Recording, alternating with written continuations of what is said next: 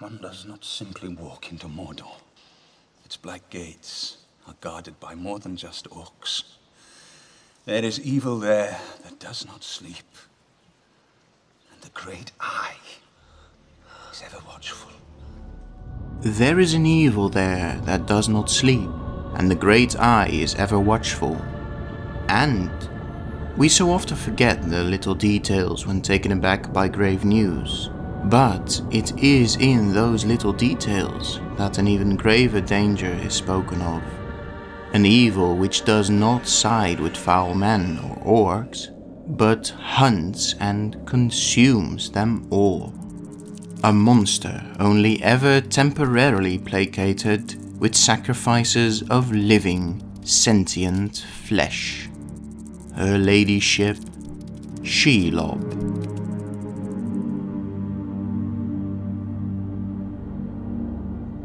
Welcome, Eldonjar. I am happy to see such a great many new faces here. I hope to see you all return next time, when we will look at why it was that the dwarves, bearers of 7 tainted rings of power, never became Nazgul. So be sure to subscribe and ring the bell to be reminded when the next chapter starts. But this week we ask ourselves, who and what was, or is, Shelob? It was around 7,000 years before the destruction of the One Ring that the monster known as Shelob was born in Nandunkortheb, the Valley of Dreadful Death. Her mother, if one could call it such, had been the demonic Ungoliant. Yes, the same Ungoliant we spoke of recently, who drained the light of Valinor, ended the years of the trees, and almost destroyed Melkor Morgoth himself. So if you have any more questions about that, or are just curious, I would urge you to return to that chapter. As she had ended the years of the trees and the Valar began the first age of the sun, Ungoliant made her way to Middle-earth and, for a time, came to live in Nandunkortheb.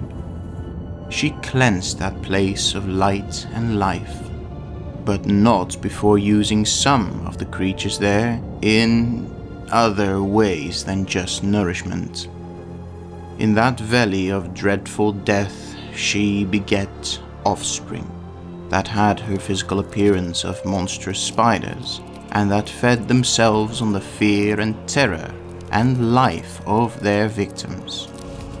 Not even the high elves who faced the hordes of Morgoth dared enter here, and the one single hero that managed to cross this place alive before it was wiped off the face of Arda dared not speak of it, lest the horrors of those memories overtook him. But as Nandunkortheb vanished beneath the waves during the destruction of Beleriand, when the host of the Valar came out of Valinor to fight the powers of evil and ended up destroying the entire continent, there was one daughter of Ungoliant who managed to escape that cataclysmic destruction and make her way to the remainder of Middle-earth, and bring the nightmare of her kind to the rest of the world. Most like a spider she was, but huger than the great hunting beasts, and more terrible than they, because of the evil purpose in her remorseless eyes. Those same eyes that he had thought daunted and defeated. There they were, lit with a fell light again, clustering in her out-thrust head. Great horns she had, and behind her short stalk-like neck was her huge swollen body, a vast bloated bag swaying and sagging between her legs. Its great bulk was black, blotched with livid marks, but the belly underneath was pale and luminous and gave forth a stench. Her legs were bent, with great knobbed joints high above her back and hairs that stuck out like steel spines. And at each leg's end there was a claw. she also possessed a horrible venom, which would paralyze any pitiful being that fated to fall into her clutches, and which she emitted either through the spittle drab length from her beak, or from a separate sting, which she would stab her prey like a trait inherited from a demonic wasp. And once stung, though paralyzed, her prey would remain conscious, witnessing how this monstrous spider would loom over them before biting down on them and slowly starting to suck the warm blood from their veins. Shelob truly was an outgrown spawn of hell, and not just in the end.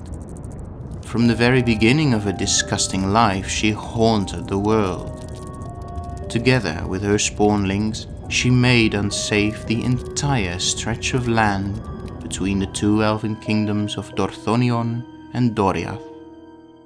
None but the most daring or desperate dared to traverse that region, and many elves and men met their horrible end in Nandungortheb, while Shelob and her kin feasted on their bodies, growing greater and fatter. After centuries of terror, when the world was reshaped and the second age of the sun came into being, it also marked the end of most giant spiders. For the western lands of Beleriand sank beneath the sea, and of Ungoliant's original spawn, only Shelob was able to save herself from the chaos. By what route she came east and south is unknown, but at last she made her way up into the dark slopes of the Efel Duath, the western mountains of Mordor, where she made her home in the dark caves, long before Sauron had ever chosen that land for his dominion. Here she began to spin her webs, though these too were no ordinary spider threads, because like Ungoliant, her sire, Shelob was a light eater. Her webs were her domain, and within them she consumed all, down to the last shreds of light, creating a place of unsurpassed cruelty and horror. This was Torech Ungol, the tunnel of the spider. It was a place you and I can scarcely imagine, caves without any hint of light, a blinding, impenetrable night.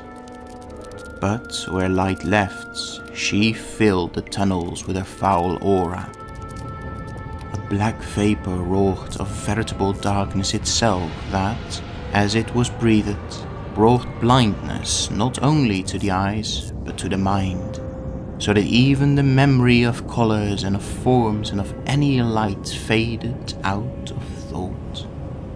Night had always been, and always would be, and night was all.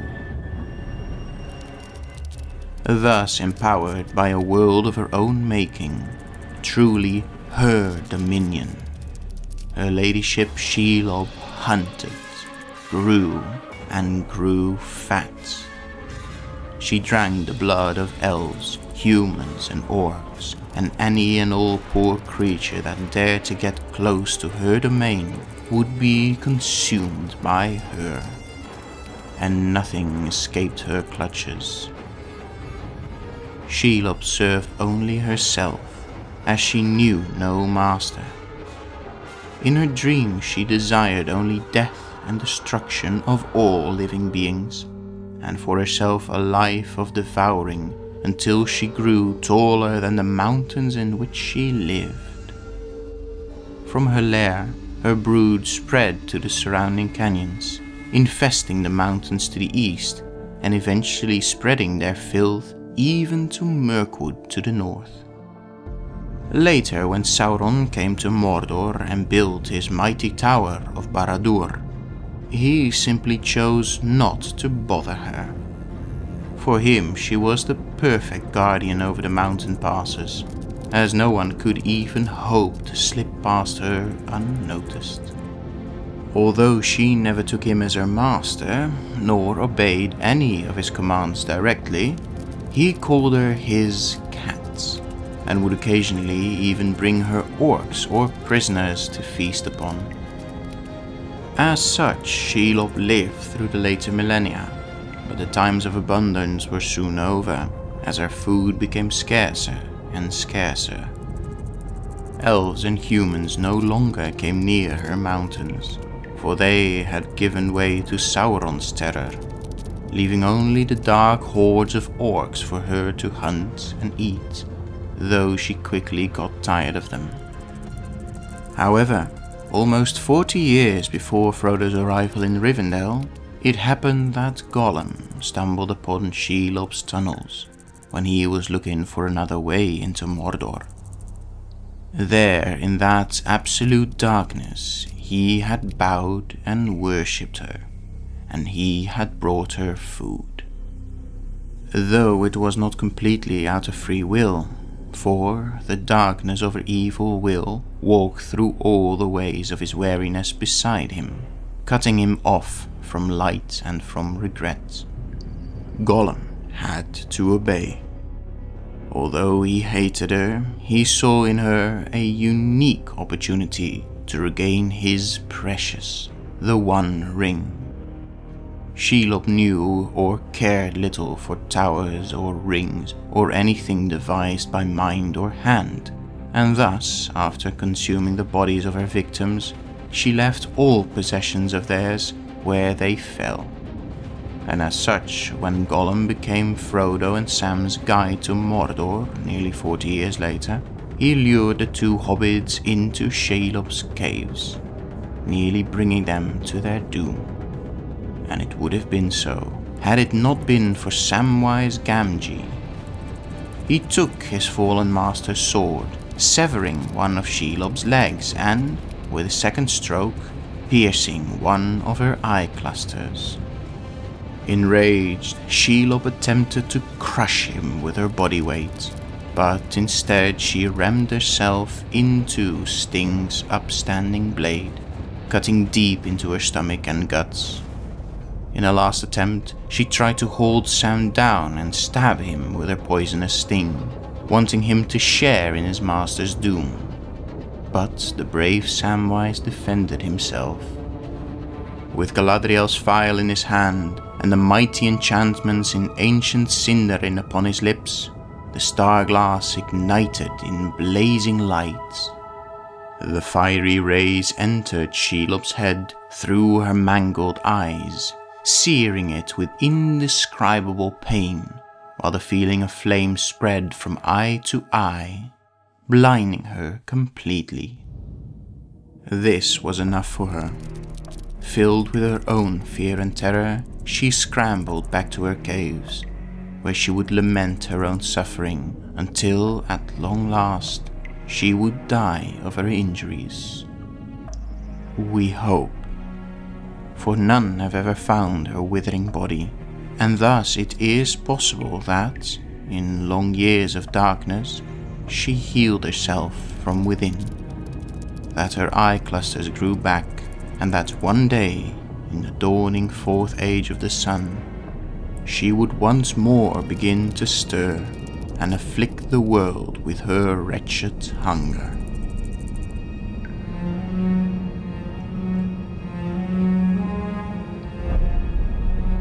Thus we conclude this chapter and this video. Did the knowledge surprise you? Let us know in the comments. If you enjoyed it and would like to learn more of the inner workings of Arda, be sure to subscribe and click the bell icon to be notified of the next chapter in the Mysteries of Westerness, and learn why exactly it was that the dwarves, the bearers of 7 tainted rings of power, and seemingly in many things the equals of the 9 ring-bearing lords of men, never follow them in their fate and became Nazgul. But for now, I have been Irjikor Kuruvane, and I wish you all Namarie Meldonjar.